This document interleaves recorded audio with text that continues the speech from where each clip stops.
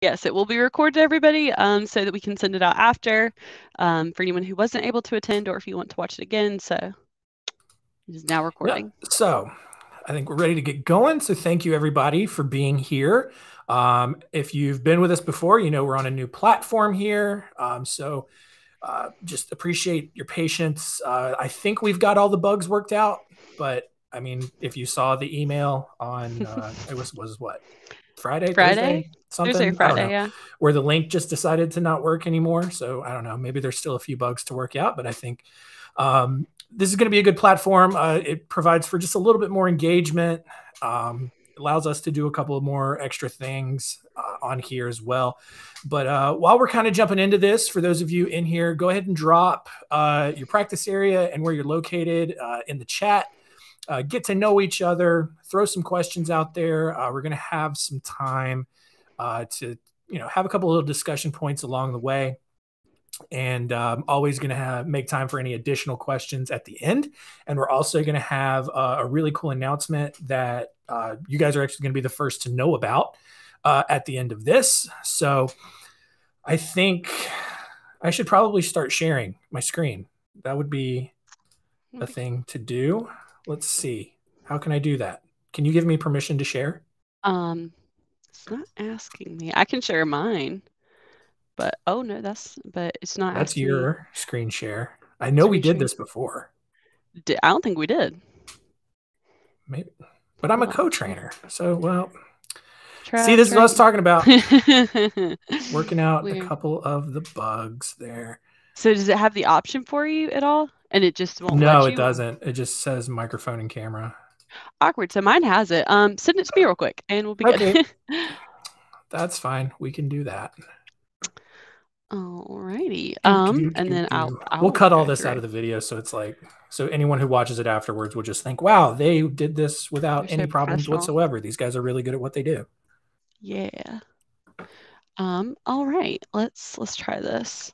So we're gonna pull that up and wow, share screen. We're gonna go with the window right here.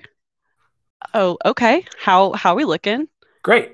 So can I make you want to go full screen so we don't see all of your tabs that we have open? I want you to see that I have my email up and just browsing on those. Maybe reply to them for me. Well, that's fine. All right. So now we can officially get going. Thank you all for being here.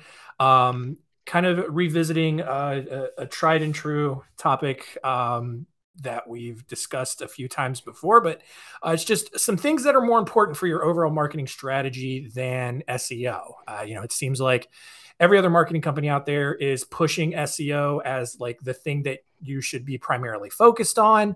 It should be the foundation of your marketing strategy. And that is just something that we have never, ever truly believed. And we'll get into a couple of reasons why right off the bat first. But if we want to go to the next one, I got to come up with like a hand signal for the next one. That'd be great. There we go. Yeah. So yes. I am John Henson. I am the marketing manager here at Spotlight Branding, soon to have a new title, actually. Title number 7. I've moved around a lot here, which is either a good thing or it's worrisome that they cannot find a place for me yet after all these years here.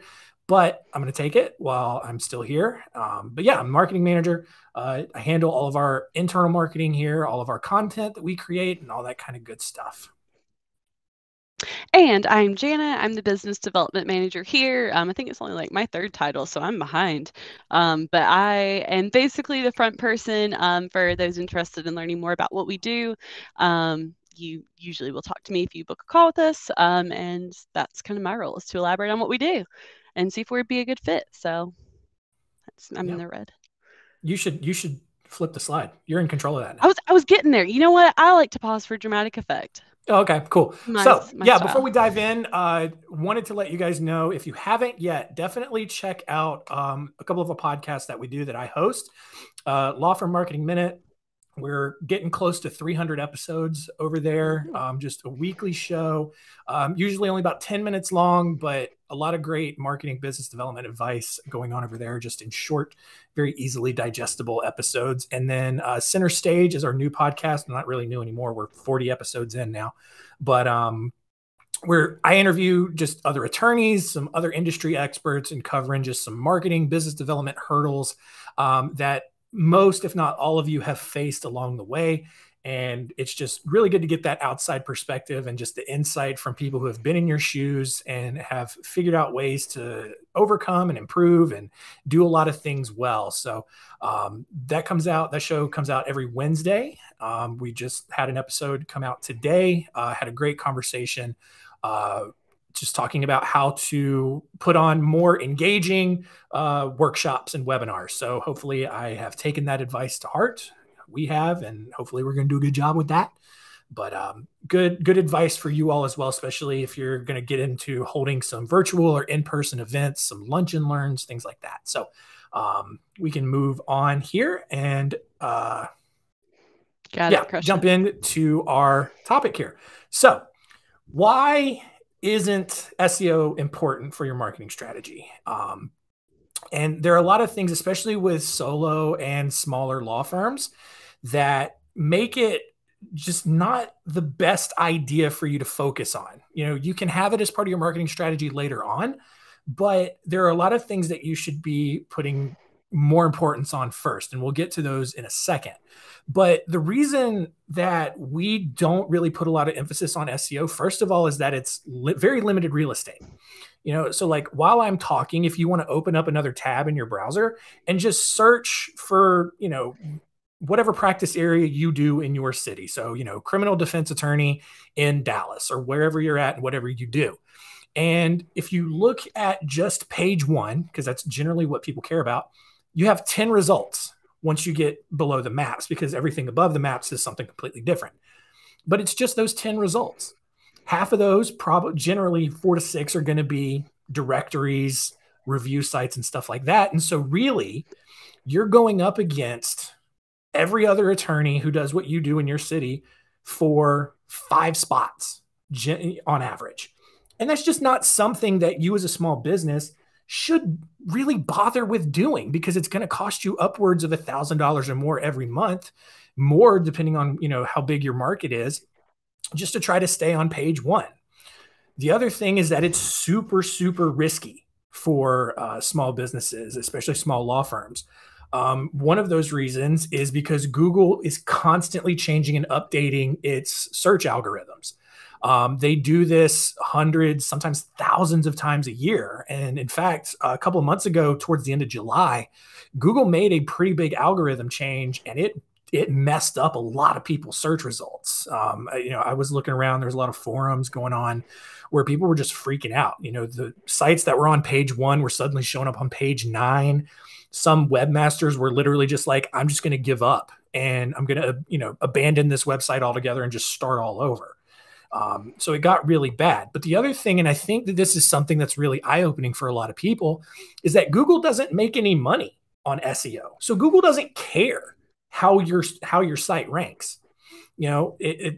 Just because a SEO company or marketing company says they're a Google partner, it has nothing to do with the fact that Google can completely derail all of the investment and all the progress you've made on your rankings. They can pull that carpet out from under you immediately, because they're not making any money on SEO. All of their money is getting made on Google ads. So that's what they care about. They don't care about what, is being ranked. They're just constantly tinkering with their own algorithms just to try to make sure that the best sites end up showing up. The last thing is just like any website or any marketing strategy that's super focused on SEO creates a bad user experience for the human beings that are trying to actually hire you. If you've followed us on social media, I've been putting up some bad SEO reading websites or reading videos over the last few weeks, just listening and reading just the terrible web copy that comes from websites that are overly focused on SEO, where it's like all of these keywords are crammed into the headlines. It's just bad. It's really bad. And so that's why our focus has always been on human beings and reaching the humans that are going to hire you, and not necessarily the crawler bots that are going to try to index the website. So with that, Jana, what is the first thing that is generally more important than SEO? crush that timing. It is building a brand. That is the first thing that is more important. And I will say those videos that you've done, I've watched them all when they pop up, and they are amazing. And bad at the same time. So go check them out if you get a chance.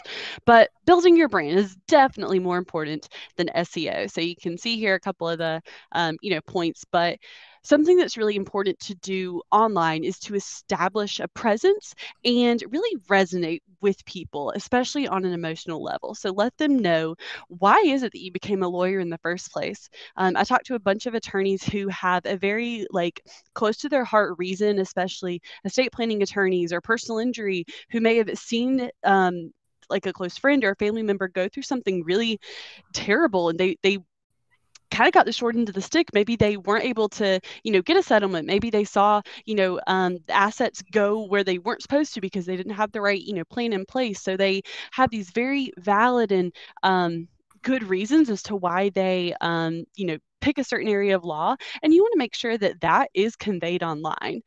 So not only that, but showing why you're credible at what you do, not just why it's important to you and you're passionate about it, but why you're also really good at it.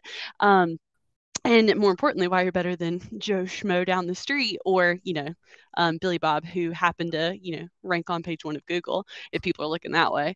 But you want to make sure that people realize why you're so good at what you do. And of course, we use the term expert loosely because we know sometimes you can't refer to yourself that way, but you can definitely insinuate that with your content and your web presence. So you need to make sure that they realize why you're the person that they need to call. Yeah.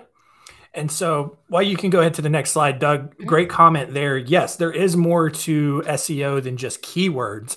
That tends to be the most obvious and the biggest offender. There's also backlinking, where I've seen websites that will link to just other irrelevant areas just to as a way to build the website's credibility. And what we're seeing a lot of now, though, is that Google's kind of moving away from the quantity aspect. So it's moving away from, where it may have rewarded people with 20 new blogs a week that were 3 paragraphs long, had a certain amount of keywords in it, certain number of backlinks going to different websites or different parts of their own website.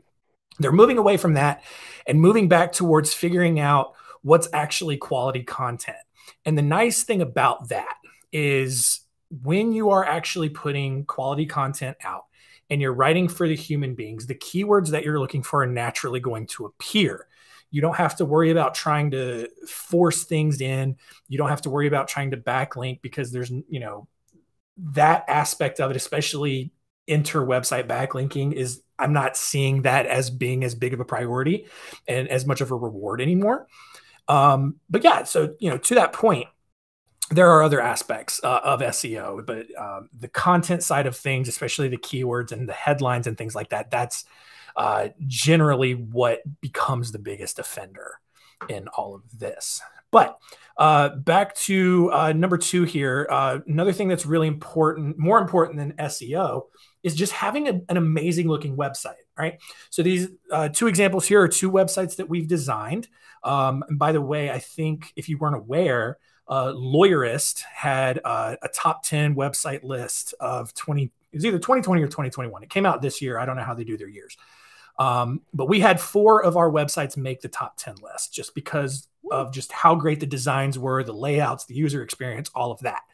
And so that's what's really important, because look, you can spend all the money in the world, or in at least all the money in your marketing budget, on SEO. But if your website sucks, if it looks terrible, if it's a bad user experience, it doesn't make it super clear who you are, what you're actually there to help with, or anything like that, you're going to be doing more harm than good. People are going to land on a website and be like, I don't know if this law office is even open anymore. I don't know if they do what I think I need them to do. I'm going somewhere else. All right.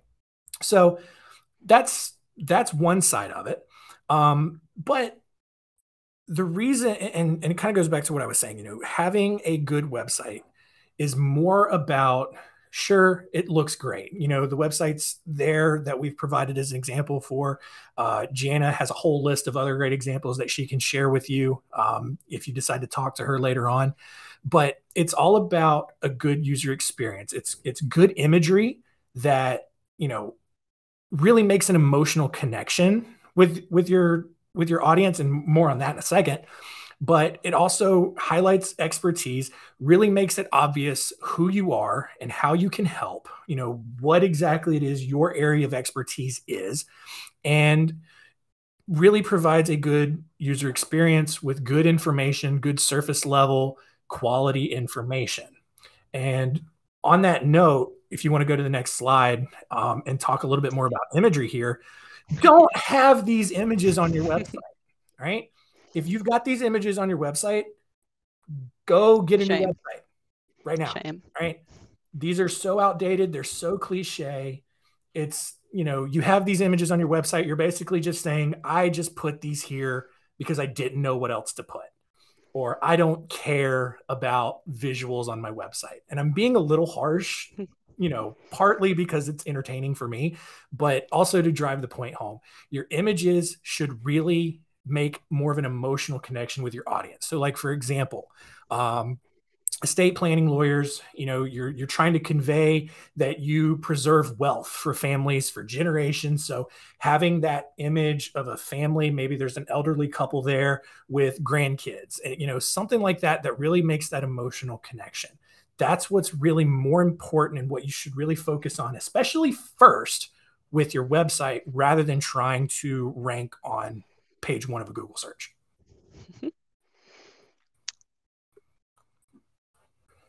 I did good. I did good on timing. Number 3 of what should be focusing on well before SEO is forming a really solid networking strategy. Now, most people that I talk to are very aware that networking is something that is fundamental. It is, invaluable, something that almost everyone says, oh, like I know I should be networking, or I know I should be doing more of this, but it's something that a lot of times I know it's tough to find time for because there are so many other things that need your attention throughout the day. So I definitely understand it, but building those relationships is so crucial to generate referrals.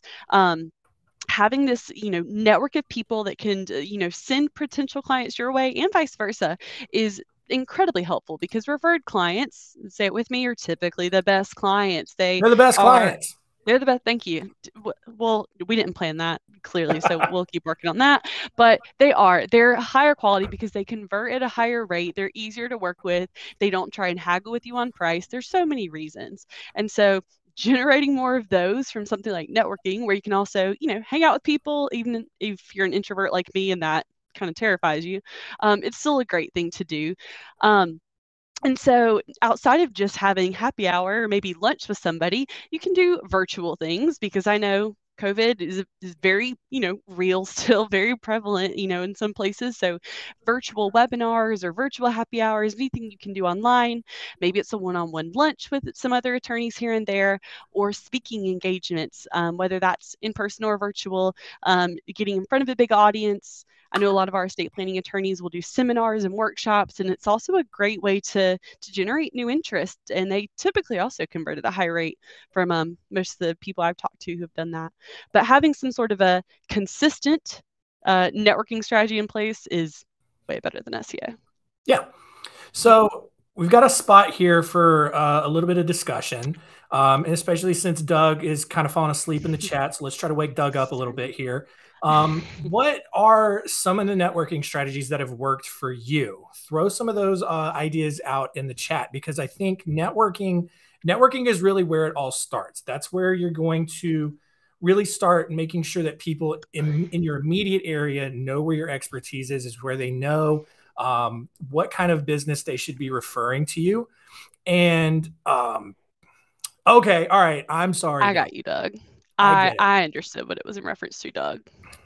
Yes, Got you. great. That's a great one. Yeah, especially because thank you, Christian. So, one of the things that I think a lot of people just assume is that networking is kind of an in-person thing, but LinkedIn is such a great option, especially in the virtual world, especially when you can't go network in person. It's a great option. I know we've done a center stage episode or two about networking strategies, and it's always good to just kind of get that feedback from other people and what's working well for them. But even when it's like, you're working at your bar association, you got bar meetings you're going to, that's a great place to network. all kinds of stuff like that, but also just making sure that's a two-way street. Make sure that you're actually at least feigning interest. Maybe you don't care, but definitely make sure that you're showing that you care what other people are doing, and showing that you can understand what their needs are, and how you can potentially work with them. Because even if it doesn't become a working referral relationship, there are other things that you can do, especially in teaming up with other business owners, even other attorneys. You can start hosting joint events together. Maybe there's some overlap between some practice areas. Maybe someone who gets a divorce then later decides they want to start a business. So you probably need two different lawyers for that and all that. So good networking strategies really go a long way towards maximizing the overall results of your marketing, especially when it comes to your content, to the number of referrals that you're getting, all kinds of good stuff like that. All right, let us move on. So, like I mentioned, another important key here is making sure you attract the right clients. Some of you in this webinar right now might be considered a door lawyer. Maybe you have on your website that you just practice family law and estate planning, but you'll also handle the traffic tickets that come in. You'll handle maybe a misdemeanor, maybe you'll handle a car accident, something like that along the way. Don't do that, right? If you're a door lawyer, you're spreading yourself out really thin. It's that whole jack of all trades, master of none sort of thing, where you're constantly spreading yourself out. You're not really allowing yourself to really focus in on what you enjoy doing, which is a whole another conversation altogether, especially when we talk about burnout rates and, mental health and all of that in the legal world. But also just being able to niche down and really focus on what you enjoy doing actually has a lot more long-term benefits than just your own mental sanity. We've seen this happen a lot with our clients. They finally niche down. They really decide, okay, I am going to really just focus on business law. And even more than that, I'm just going to focus on helping people start businesses. And once you can really niche down on that, you can really start to focus your marketing content on all of the different legal aspects of starting a business. Then people start seeing you as the lawyer for how to start a business. And that's what you become known for. That's what you become the expert in. And then that allows you to start charging those premium rates, because we've used this analogy before, right, Jana? It's like, if you're going to get brain surgery, who are you going to go to? Brain surgeon. Exactly. You're not going to go to, your regular everyday doctor for that.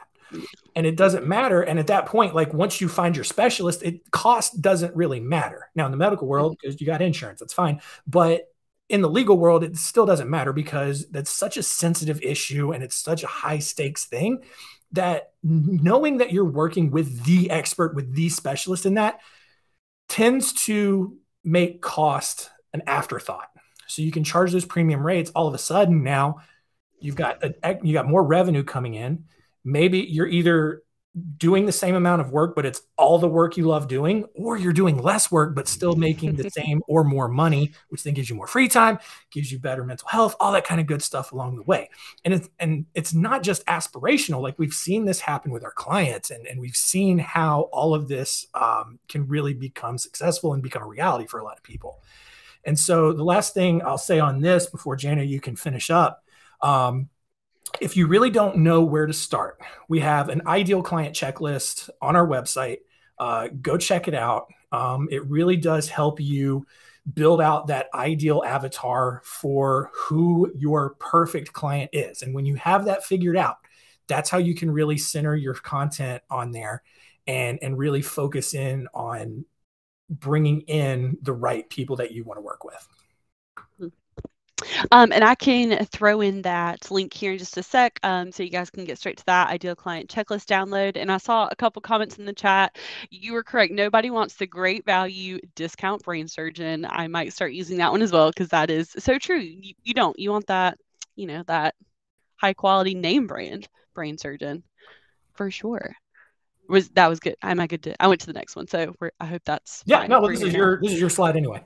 we're here now. This is me. This is the content loop. For those of you who may have seen it before, it might look a little familiar, but this is really our proven process, and it's all about building this system to help you stay in touch consistently with your referral network. So we talked about networking, how you're going to stay in touch with all these people, meet them. But then if you're only seeing them, if you have lunch with them every several months and go to a networking event a couple times a year, while those are great, there's tons of other ways that you can stay in touch with them more frequently and, probably more cost efficiently.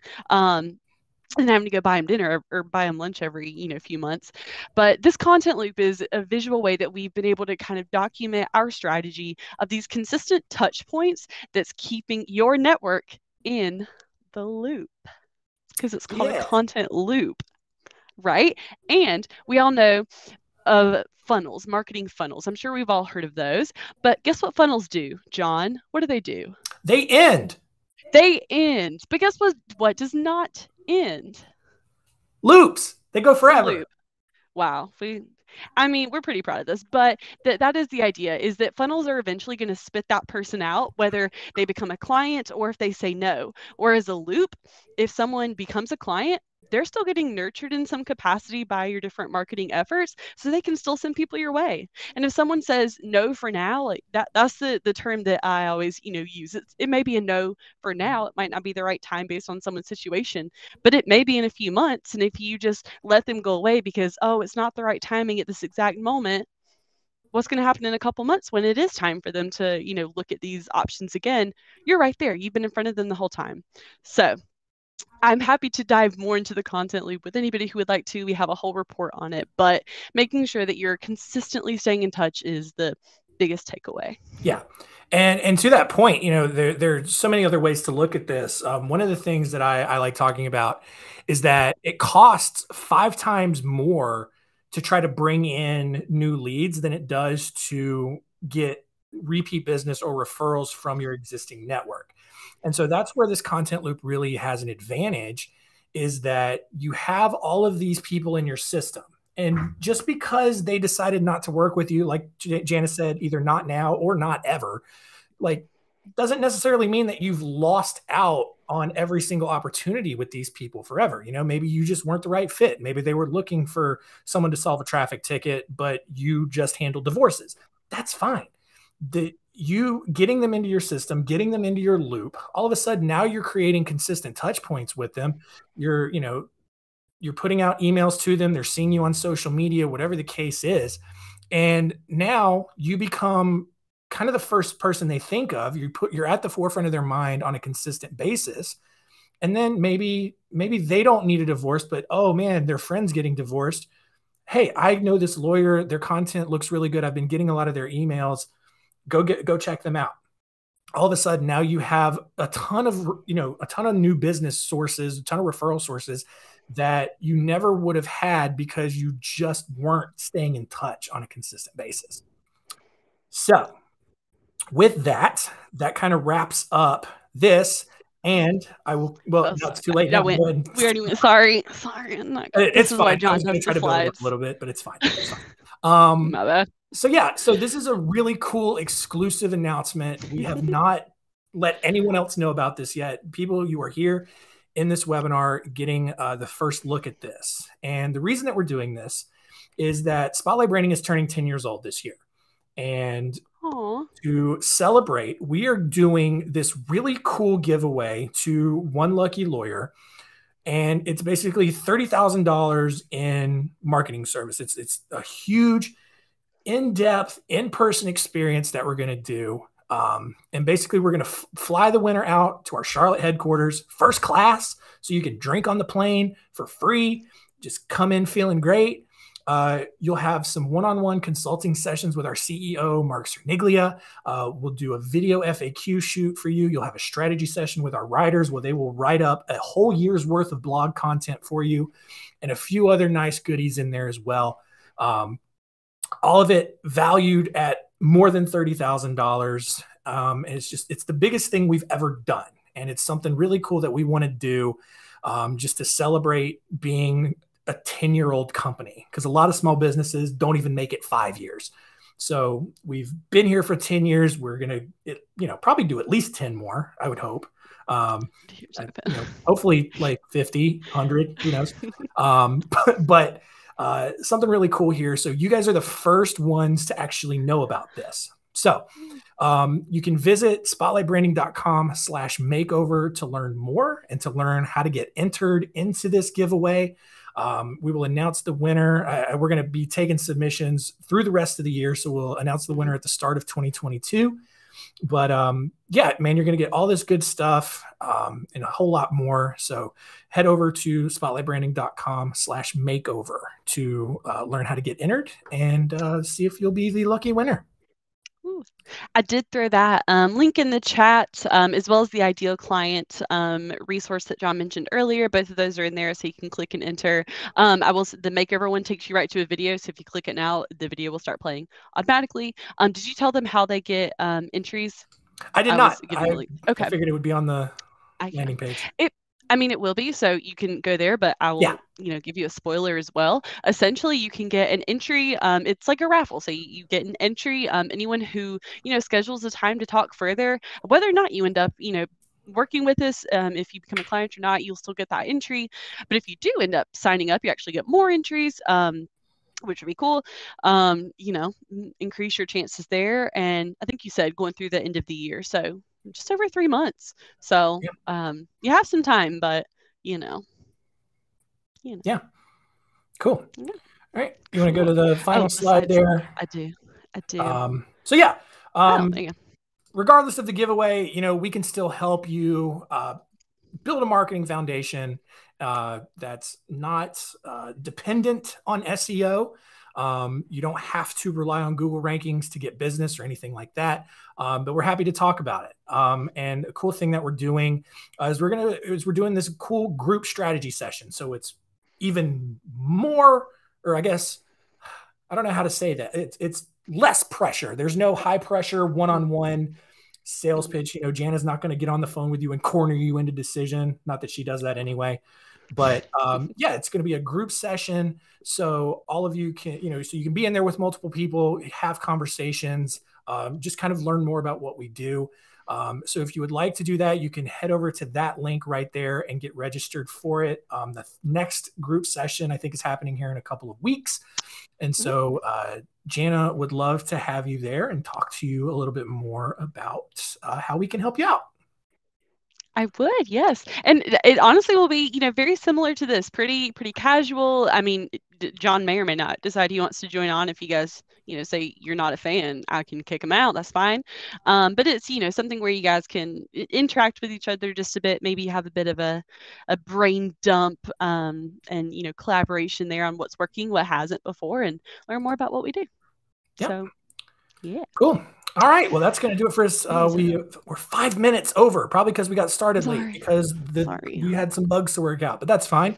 If anyone has any questions for us, appreciate the activity in the chat today, Doug and Christian. That was awesome. I apologize for assuming that Doug got mad at us and bored, but I get what he was going for now, so I do appreciate it. But yeah, if anybody has any questions right now, we can address those. Otherwise, I'm glad Doug's not a mad guy. That's good. Doug seems like a happy guy. But yeah, if anybody's got any questions about what we talked about today or marketing in general, I'm happy to address those now. Otherwise, that is going to do it for us. Stay tuned for the next announcement. The recording and the recap email will also be going out hopefully within the next hour or so. But yeah, I think that'll do it. Cool. And if you think of anything after, feel free to, always email us. It's John or Jana at spotlightbranding.com. Yep. Awesome. But cool. Not too bad. Not too bad over. I'll be right at 30 once we cut out the front part where we, struggled a little. This wasn't bad. Let us know, if I like this platform. I like I think this worked pretty well. Cool. So yeah, we'll stick around for just a minute for any questions that pop up. But thank you guys all for coming in, listening, and participating.